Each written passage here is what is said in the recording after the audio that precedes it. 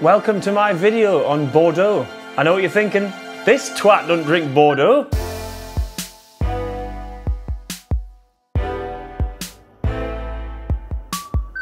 Yeah, you're right, look, on my wall of fame, most of the wines there, they're in burgundy shaped bottles. They're not Bordeaux.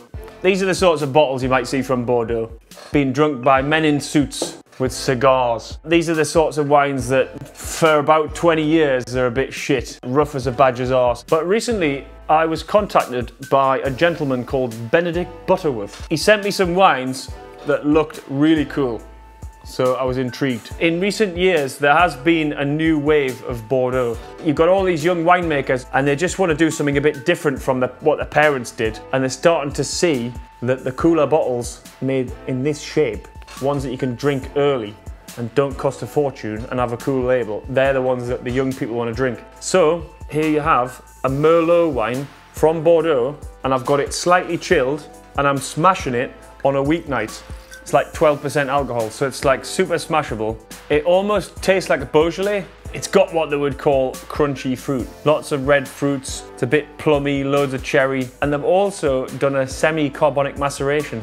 So some of the grapes in the vat have been left in the whole bunches and the fermentation gets going inside the grapes. It extracts all of the colour and all of the lovely bubbly fruity flavours, but without all the big tannins. A lot of the Merlot from Bordeaux can take 15-20 years just to soften up. So on this wine it's got soft, supple, easy tannins, so you can drink it now. It's delicious. It smells like fresh concrete that's just drying. I don't want to diss the classics too much, right?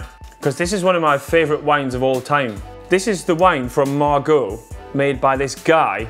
He's in his 80s and he's done 69 vintages in Margaux. Very traditional farming methods, everything's by hand. He never uses oak, he uses concrete barrels. He's been doing it for so long, his cash flow is pretty good, that he holds all the bottles back and only releases them when they're ready. So you can buy the latest release, like 2005 or something, and it's got the perfect amount of age on it, but it's been sitting there in his cellar for all that time. The condition of it is just perfect. And when you taste it, it's like got all the magic of old, mature Bordeaux.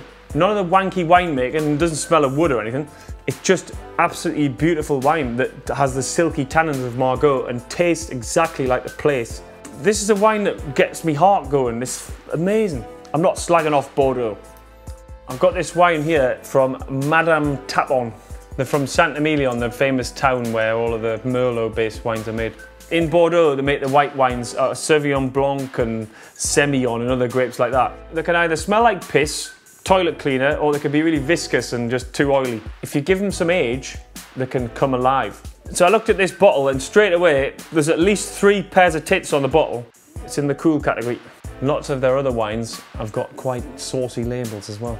Look at the colour of it. This is from 2009. When you first smell it, it's got caramel, it's got some truffle and some tobacco and like really old smelling aromas. But then with a bit of swirling underneath that, you start to get this lovely fresh citrus and apricot and stone fruit and all sorts. It's really interesting.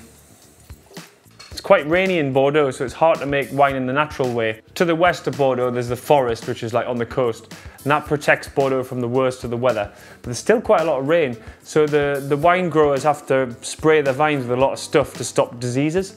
But I think things are starting to change and people are figuring out how to manage disease without using a shitload of chemicals. What you got to do really is make sure that there's plenty of ventilation so your vines don't get all soggy. And a lot of the vineyards you'll see have gravel soils. They're all the famous Cabernet Sauvignon. You want good drainage when you've got soggy soils. Classic Bordeaux, it's made in a very extracted style and with a lot of wood, really big, bold flavours. But things are changing.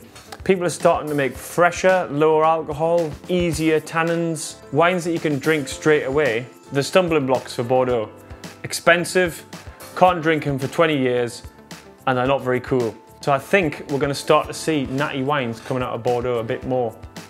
I'm always talking shit about Bordeaux, but now and again someone will give me a glass of like a really classic old-fashioned Bordeaux from the 1980s or the 90s or something like that.